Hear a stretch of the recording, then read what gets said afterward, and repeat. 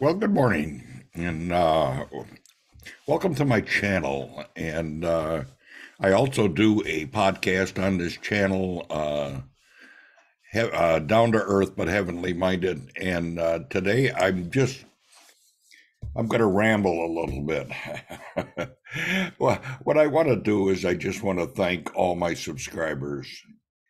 And I never ask any of my subscribers to subscribe to my channel. I'm not trying to promote myself or my channel, though I would like, subscribers. And the reason I decided to do this morning is I've been kind of watching my stats, what's happening on my channel, because I really want to know if people are watching the content I'm putting out here, if I'm just spinning my wheels or if I'm really accomplishing something.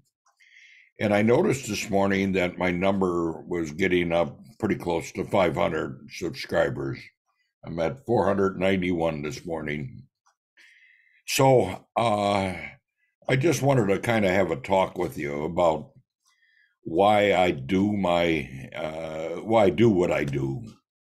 And what I do is I go out and I search the web, and when I find something that's really good, I want to share it with people. Now, I know a lot of people read the news and they want to know what's going on in the political realm. Even though I am political to a sense that I vote, I do my part. I know that I can make changes, not through force, but just by doing my part in society. And I know there's a lot of people that are the same way. This morning, I got to tell you something really funny. Certain things really hit me, and I laugh at myself all the time. And that's good to laugh at yourself. But I got three spots on my screen. Let's see here. If I can get my finger, I guess it's over there. There's three little spots, and I got a little wet paper towel, and I was going to try to wipe them off, and they wouldn't come off. And I thought, well, I'm going to move my screen. So I grabbed my window and I start moving it all around the screen, and those spots stayed in the same place. Then I realized it was something on a table behind me that is shining, and my light is reflecting on it, and I can't move them. I just thought you'd get a kick out of that. So, when we get old, sometimes we just, in fact, we do it when we're young too. We do stupid things. Well, anyway, getting back to the subject, I noticed that it's not me really that you're out here to see. It's not really what I have to say either, as much as it is, well, maybe sometimes it is, but most of the time it's just my content. And I noticed that my content is spiritual, by the way. I try to find spiritual things. Now, I know there's people that are watching my channel. Their thoughts of spiritual is what Hollywood feeds them. All the ghosts and goblins and all that stuff. By the way, I don't follow Simpson. My wife just happened to buy this shirt for me. She knows I like donuts. So and I also have my Mickey Mouse coffee cup. Good coffee this morning, too. But Hollywood is even so bad. And Disney is, I don't know, Disney's going off the deep end. I remember when I was a kid, Disney, it was something good. But it's changed a lot. The world has changed a lot since I've been born. I was born in the 30s. The 1930s. And I've seen a lot happen in the world.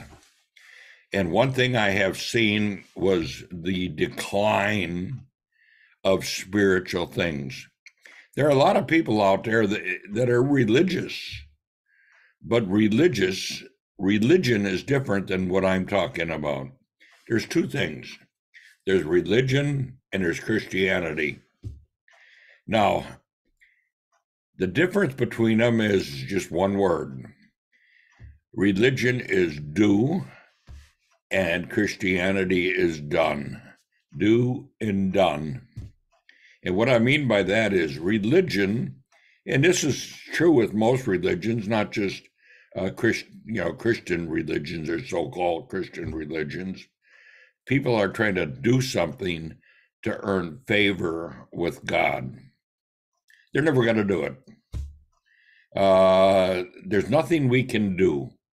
In fact, in the book of Romans, I think it says that no one can be justified by the deeds of the law. Now, a lot of people say, well, why did God give the law then? God gave the law for this reason, to show us that we fall short of what God expects from us.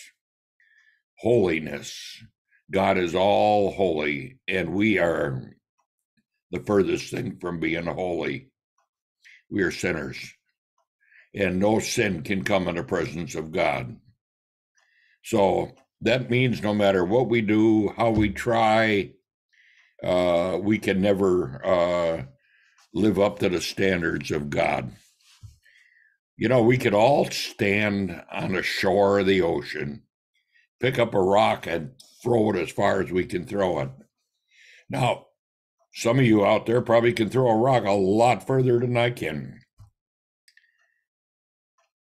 But it doesn't make any difference. We all fall short. We cannot throw it across the ocean.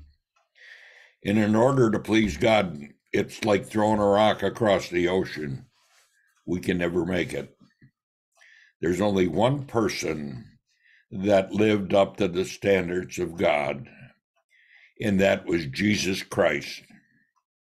And he was the only righteous one, and he was born of a woman, but not of the seed of the man. So he didn't inherit the sin nature. But he was in a sinful world full of sinful people. But God himself could not come down and do this. So he sent his son, Jesus Christ, born of a woman. And we're getting into the Christmas season. And he became a man, became flesh and blood like you and me, came in a humble state. He humbled himself and became a man, just a mere man, yet without sin. That's what the Bible teaches. Well, he took our sins upon himself and took them to Calvary, and he nailed them to the cross. And that's the only way we can be justified.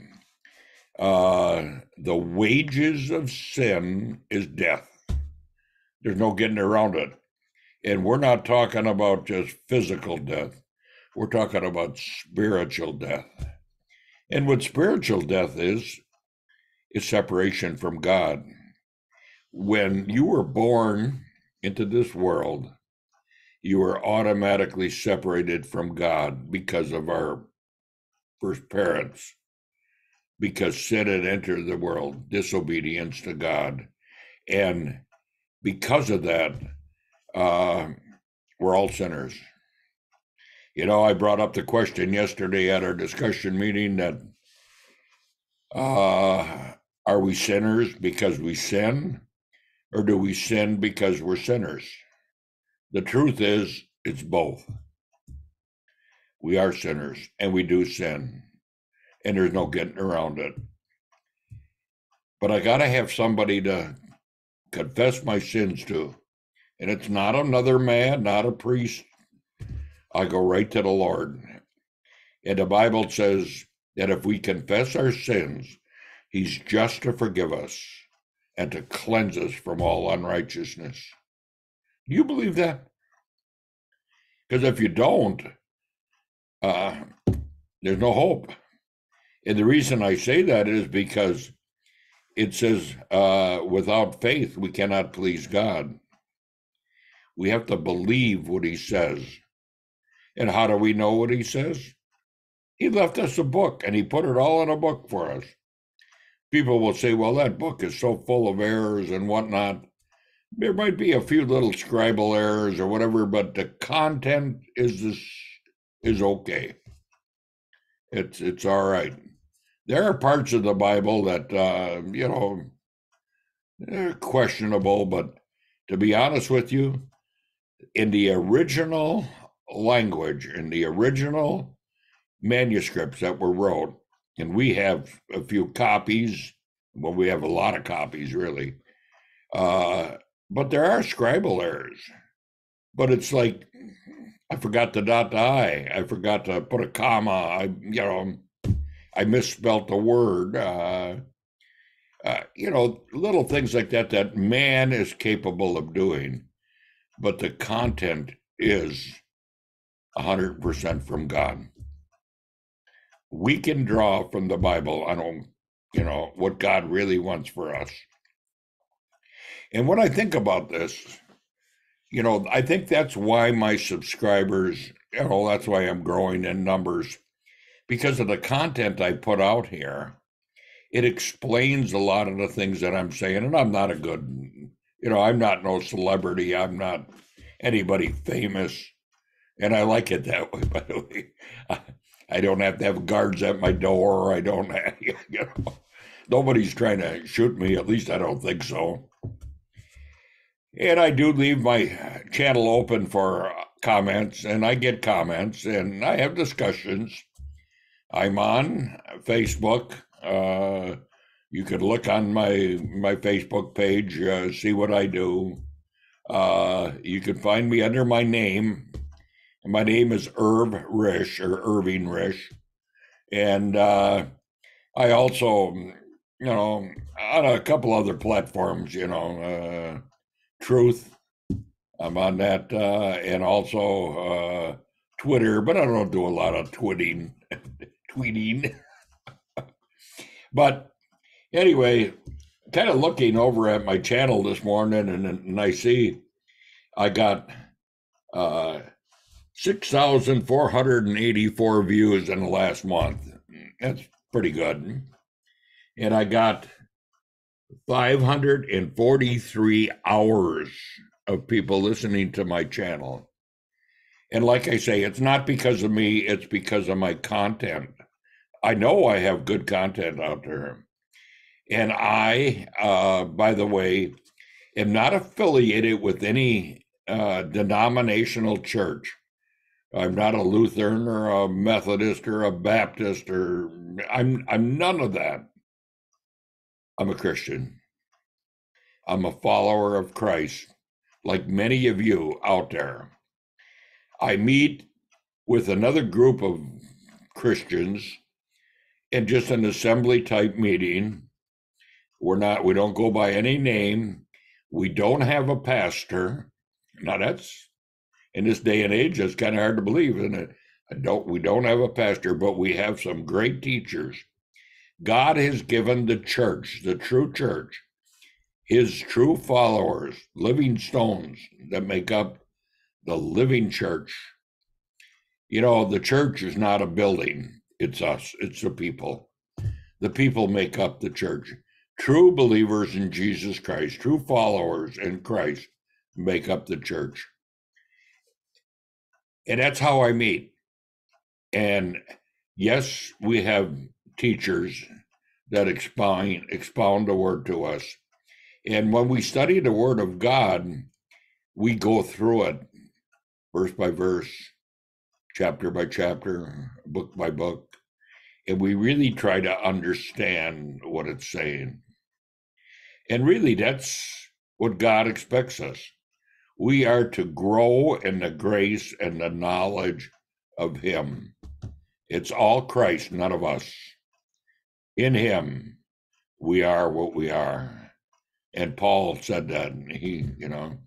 He knows that Christ stopped him right in his tracks. He was out basically killing Christians. And God saved him on the road to Damascus. And I know I'm rambling. I'm going from thing to thing, and I do that.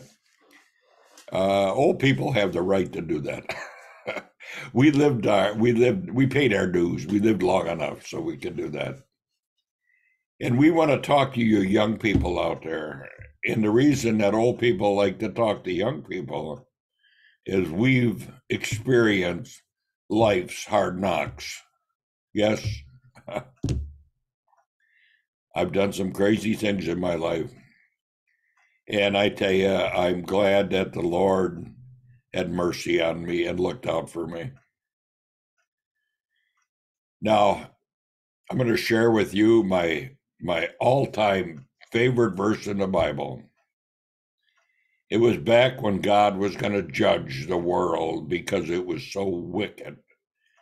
He sent a flood and he destroyed everything except 8 people.